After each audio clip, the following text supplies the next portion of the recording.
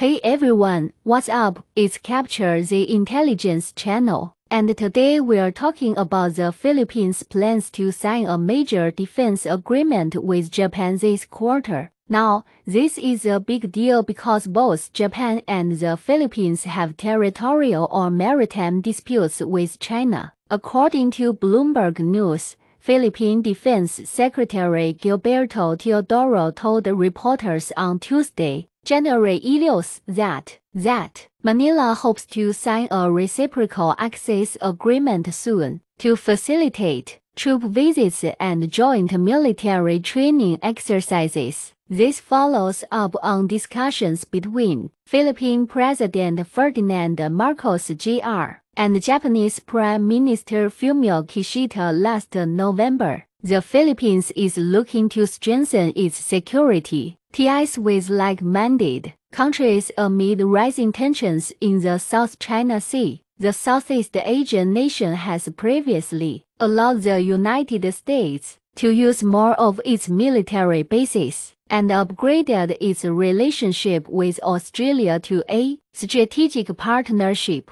Teodoro also told reporters that a memorandum of understanding with Canada is in the works, which will enhance defense cooperation between the two countries. Now in the comments section of this news article, there's a lot of talk about how this is a response to Taiwan President Lee Ching-da's victory, successful election bid. Some people are even saying that the Philippines is next on China's list of targets. While it's certainly true that China has been flexing its military muscle in the region, it's important to remember that the Philippines and Japan have their own reasons for wanting to strengthen their defense ties. Both countries have long-standing territorial disputes with China, and they're both concerned about China's growing military power. So what does this all mean?